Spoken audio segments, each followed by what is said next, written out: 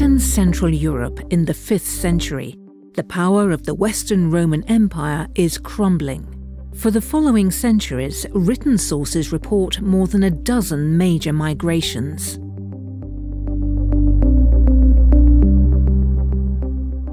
Different peoples and powers succeed each other in the region. Huns, Goths, Avars, Slavs, Franks and others. That was the period known as the Migration Age. But are the colourful popular images of that period correct? We take a closer look at many individuals of the period whose graves have been excavated. How were the people who lived in the Carpathian Basin affected by all these changes? Did ruling groups come and go, or did entire populations shift? The HistoGenes project, funded by the European Research Council, addresses these questions.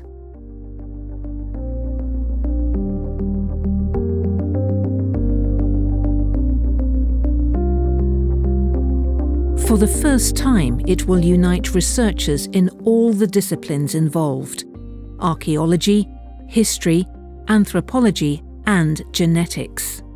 Research centres in Austria, Hungary, Germany and the US work together with scholars in many other countries. Our goal is to understand European population change and living conditions during the crucial period between the dissolution of the Roman Empire and the emergence of medieval European states from the 5th to the 9th centuries. Follow us as we visit the archaeological collections, laboratories, and research institutions where our team members are working together. The project is coordinated at the Austrian Academy of Sciences in Vienna, where an interdisciplinary team is at work. The task of the archaeologists is to collect data from cemeteries, to interpret them and to insert them into our database. The shape and location of burial pits, equipment, clothing and grave goods of the deceased.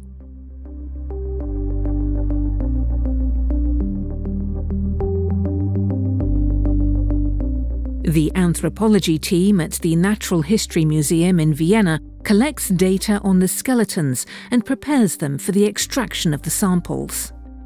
It studies traces of diseases and of violent or accidental injuries, and uses advanced techniques to gain insights into the living conditions of individuals and communities of the past.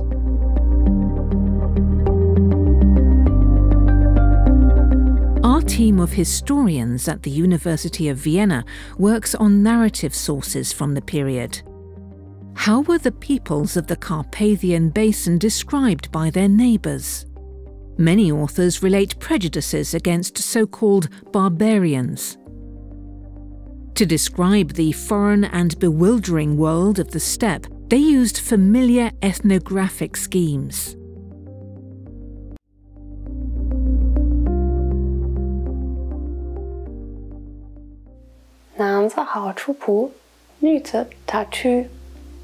The men like to play chupu and the women football. You may be surprised to hear that Turkic women played a game similar to football to train their martial skills. We compare Chinese descriptions of the customs of steppe peoples like this to European ones. Where do they match?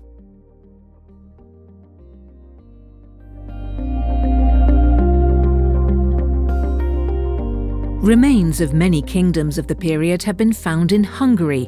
The area of Europe with the highest number of population shifts is almost like a laboratory in which the impact of historically documented migrations can be studied.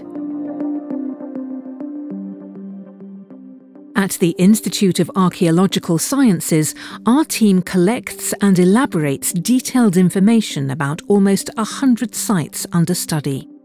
25 museums and more than 50 researchers from 6 countries are involved in sampling and analysis from the Middle Danube region.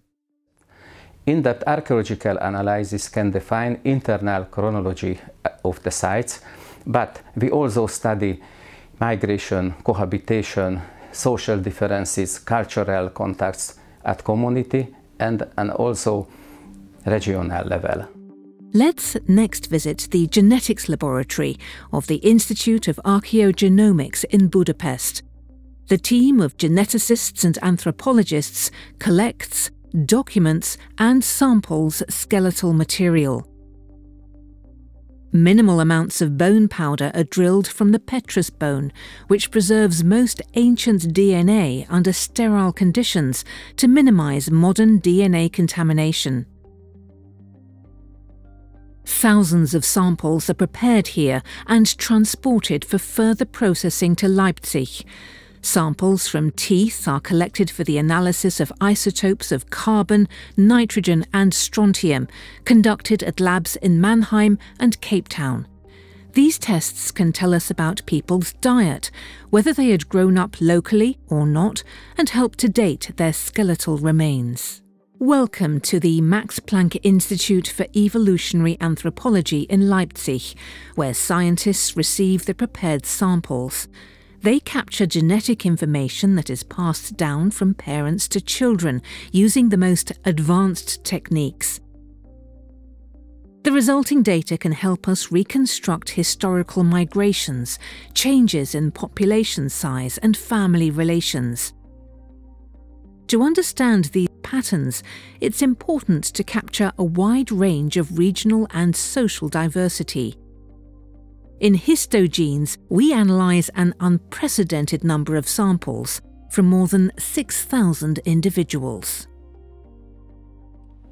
This is by far the largest project in the ancient DNA field and can only be achieved by using automation and using robots to do the DNA extraction as well as the library preparation of our ancient DNA.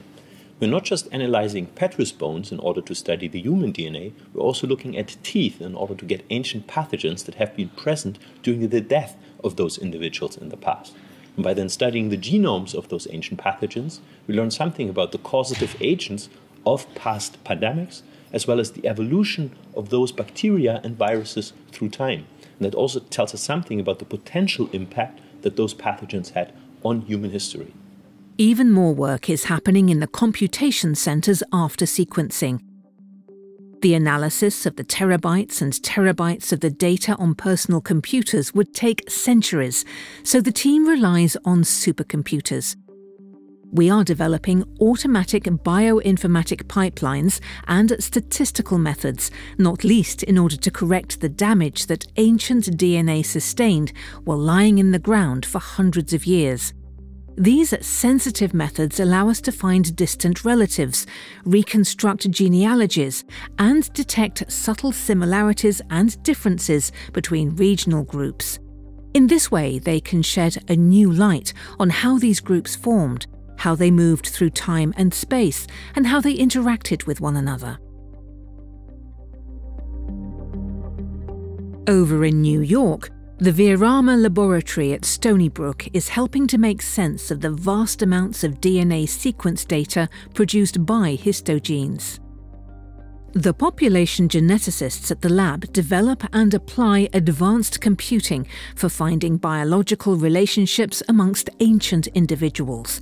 They also explore new ways of combining the information from ancient DNA with archaeological, anthropological, and historical data.